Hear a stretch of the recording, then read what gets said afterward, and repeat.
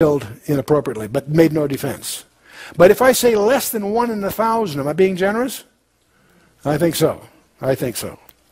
Okay, let's take another one while we're in 53 here, Isaiah 53.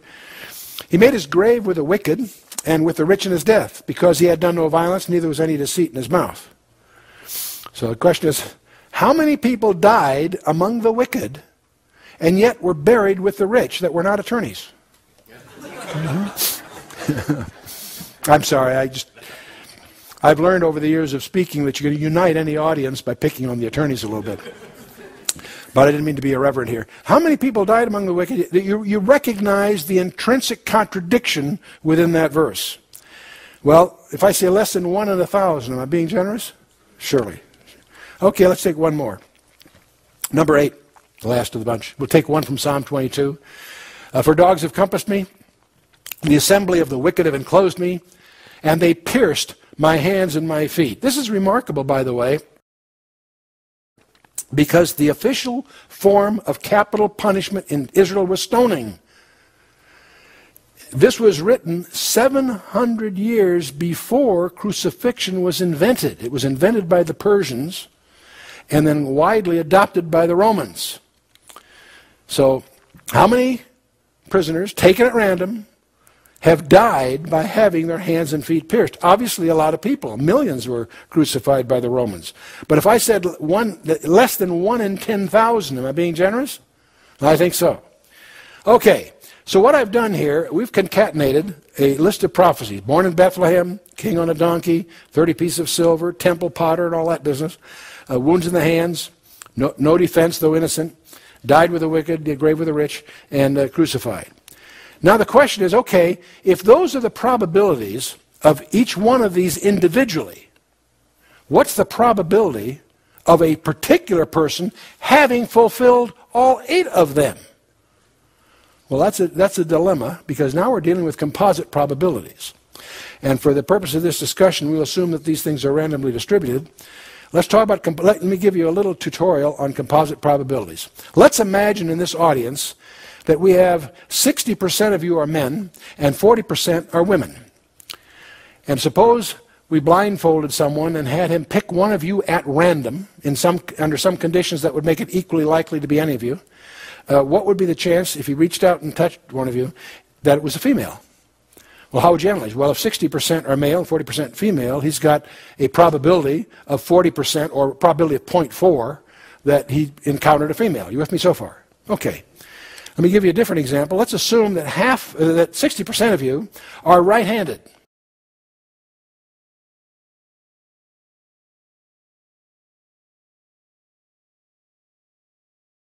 And 40% are left-handed. Let's assume for this discussion that those are randomly distributed, independent of sex. They're just, we got right and left-handed people in a 60-40 ratio. What's the probability that someone selected randomly would be left-handed? Again, it would be 40%. You're with me so far? Here's the point I'm trying to make. What's the probability, assuming these attributes were randomly distributed, of somebody getting a left-handed female? Well, what you do is you take the one distribution, and you take the other distribution, and you would combine those two distributions, and the ones that met both conditions would be the product of those two probabilities. In other words, 0.4 times 0.4, 0.16. In other words, if 40% of you are female and 40% are left-handed, the combination would be, 16% of you would be a good estimate of the probability of being a left-handed female. Are you with me? In other words, what I'm trying to get across, a simple way of getting an estimate here is simply take the product of the probabilities. Okay, having said all that, probably a 0.16, let's take a look at these 8 prophecies. I've made them in powers of 10, so multiplying them just becomes a question of adding up the zeros. See, 1,000 is 10 to the third, and 100 is 10 to the second, so 100,000 is 10 to the fifth. 2 plus 3, you with me? So all I need to do is add up the zeros. The probability of one person fitting all these things would be 1 chance in 10 to the 28th, but I need to work out the total people that live. So I take the 100 billion, I'm going to assume 100 billion population as a guess. So if I take the combined probabilities 10 to the 28th divided by 10 to the 11th, I now have still a very large number, a number by 10 to the 17th. Now, if we were in a statistics class in graduate school or whatever, and I was going to try to get across to you what I mean by 1 chance in 100, what do I mean by that? Well, the way I demonstrate that is I might get a bucket. I would put in that bucket 100 silver dollars. I'd take one of them and mark it with some lipstick or nail polish or something, and I'd mix them all up.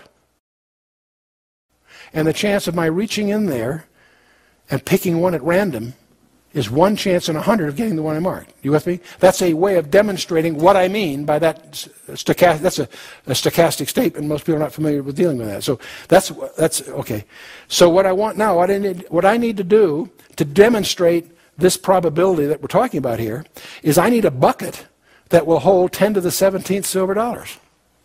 That turns out to be a pretty big bucket. That's a lot of silver dollars. In fact, if I want a bucket of 10 to the 17th silver dollars, I need to take the state of Texas, and fill it with silver dollars, and it'll end up being about 2 feet deep. That's 10 to the 17th silver dollars.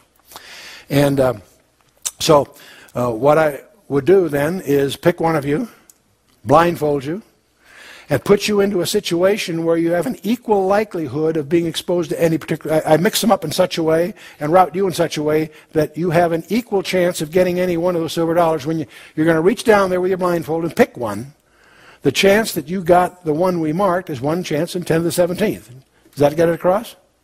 So you're with me so far? You recognize that? It's a way of demonstrating just how unlikely that is.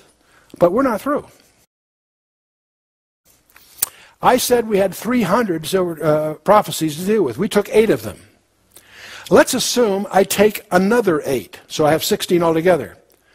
To spare you the time, we're not going to actually pick up another 8, but if we did, the 8 that I would add would be more technical, more precise, less likely. I'm going to assume, for this simple analysis, that the next 8 are no less likely than the ones I've already picked. That's a very generous assumption, obviously. So I've got 300 to choose from. The next 8 would be more specific, that is less likely than the previous ones. But I'm going to assume no decrease in likelihoods. I'm just going to add 8 of an equivalent kind.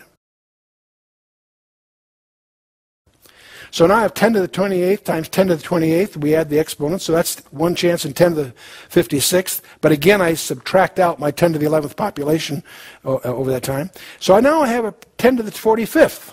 Okay? So now I need a bucket of silver dollars that'll hold 10 to the 45th silver dollars. That's a lot of silver dollars. Let me give you a feeling for how many that is. How big a bucket do I need? I need to make a ball of silver dollars that is 30 times the radius of the earth to the sun. Can you imagine that? You can't imagine that many. And 30 times. 30 times the distance of the earth to the sun. A ball of silver dollars. Now, in this case, we'll get our volunteer that's going to pick, and we've marked one of these and mixed them all up. I get one of you blindfolded and in a spacesuit and send them out there under conditions that would make it equally likely to be exposed to any of them. And you reach in, and if you pick the one that we marked, that's 1 chance in 10 to the 45th. So I'm going to do this one more time, because I say this is getting a little ridiculous, Chuck. This time, instead of doubling, I'll just triple. I'll go from 16, I'll go to 48. Bear in mind, I got 300 to choose from, but I'm going to reach a little further. And I'm going to, again, assume there's no decrease in likelihoods. Actually, I can find prophecies there that are so rare they stand on their own in terms of this kind of analysis. But let's just assume that the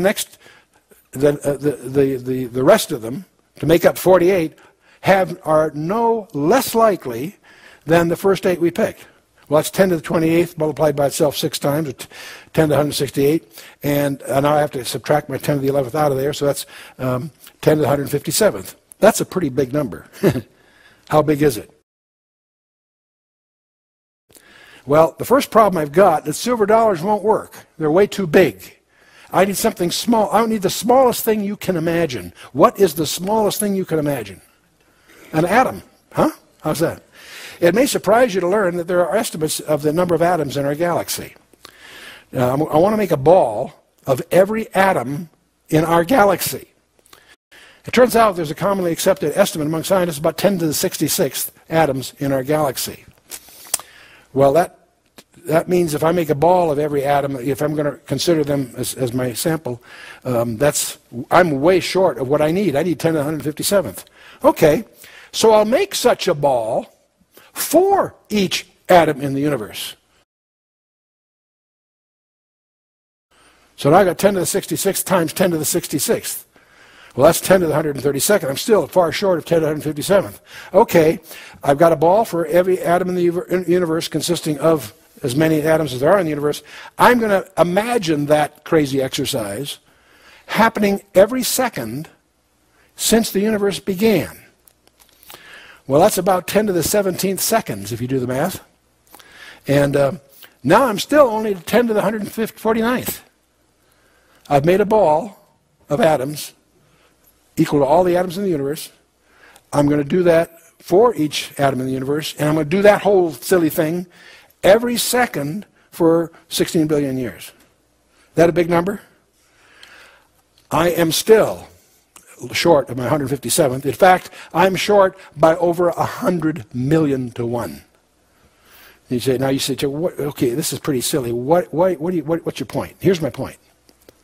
I am more convinced that Jesus Christ was the Messiah of Israel. I'm more convinced of that than I am of any other fact in my command. I'm more convinced of his identity than I am my own.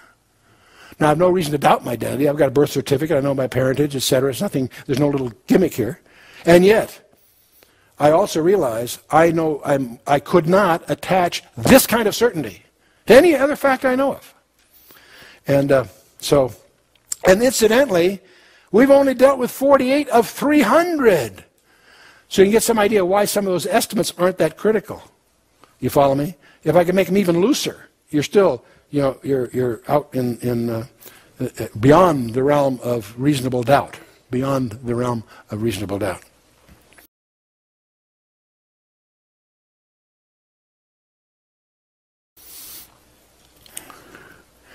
And incidentally, in going through this little exercise, I've missed the most amazing ones. His detailed genealogy. You can do an analysis of the genealogy of Jesus Christ and be astonished at the precision of issues that are tucked in that genealogy. I won't do it now because we'll do that when we get into Luke and so forth, about the virgin birth and all of that, and the daughters of Zelophehad, and the blood curse pronounced on Jeconiah, and so on. The specific identification, prediction, of the precise day that the Messiah would present himself as king to Jerusalem, that which we encountered in Daniel chapter 9, take that one prophecy alone, and it is equivalent to everything we've done so far. That one alone. Astonishing precision. And there's a whole bunch of Old Testament Midrashic prophecies and other ones. What we're dealing here with is what I call the scarlet thread. It starts with God's declaration of war on Satan in the book of Genesis, in which God indicates to Adam and Eve that his plan of redemption will involve the human race.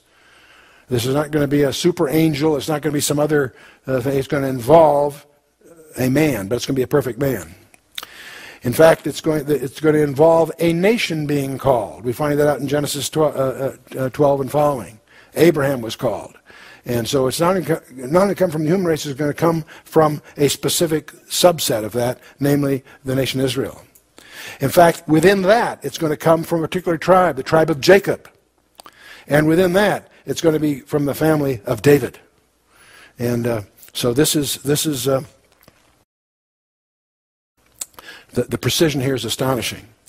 Now, one of the interesting things to discover is as God progressively focuses on his plan of redemption, as he reveals the details of his plan throughout the Scripture, that gives Satan an opportunity to try to thwart it. You can study your Bible from cover to cover from the point of view of Satan's attempt to thwart the plan of God. As God reveals another little glimmer of insight, it allows Satan to focus more. When God announces that it's going to come from the human race, that allows Satan the opportunity to try to corrupt the human race. And that's what led to the hybrids and all that weird stuff going on in Genesis 6 and subsequently.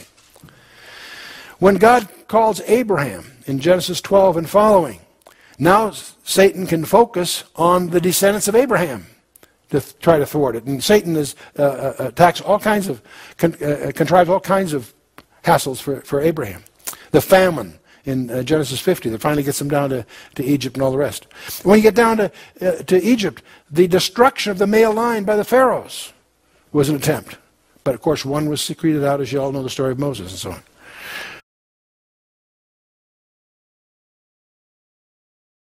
Pharaoh's, even after Pharaoh finally, after the death of the firstborn, all that, he finally lets them go, but then he repents of that and goes after them to try to wipe out the nation. Pharaoh's pursuit. Each one of these things is Satan's attempt to somehow thwart God's plan. When God tells Abraham that his people will return to Canaan after 400 years, that gave Satan 400 years to lay down a minefield. By again using the Nephilim, the Rephaim, these corrupt tribes within the land of Canaan. That's why God told Joshua to wipe out every man, woman, and child of certain tribes. He had a gene pool problem. But then in 2 Samuel 7, when God goes even further and says it's going to come not only out of Abraham and out of Judah and so forth, it's going to be out of the family of David. That allows Satan to focus on the family of David. And we find all kinds of attacks on David's line. Jehoram kills all his brothers, but he misses one. The Arabians slew all, but Azariah. Athaliah, the queen, kills all, but Joash is spared. There's always a plot where some servant hides a baby and saves the day, you know. But the attacks again and again. King Hezekiah has assaulted and so forth in Isaiah 36 and 38. When we get to the book of Esther, the whole plot line of Haman was to wipe out all the Jews in Persia. That was satanic in its root because he's trying to thwart the plan of God. If Haman had succeeded, there would have not been a temple, there would not have been a redeemer. Those things, there are major, very cosmic issues underlying each one of these. When you get to the New Testament, it doesn't change. Joseph finds his betrothed is pregnant. He fears for her. But God sends an angel, and you know the story. Herod attempts to wipe him out. When he gets the vision from the Magi, he realizes that there's a pretender out there. He slaughters all the children 2 years and younger. And that was all predicted in the scripture, and he does that. He attempts to do that. When Jesus opens his ministry at Nazareth, they try to throw him off a cliff. He slips away. In the gospel period, there are 2 storms at sea, and those storms should not be underestimated. Those ships in those storms were manned by professional seamen who knew those waters. Several of them were in a business partnership together in fishing. They knew what they were doing. They knew those waters. They were terrified. I'm going to suggest to you that those storms weren't normal storms. And I suggest there's also something else. But when Jesus calms them, it says he rebuked the sea. No, I think they were satanic in their origin, personally. And of course, the ultimate strategy was the cross.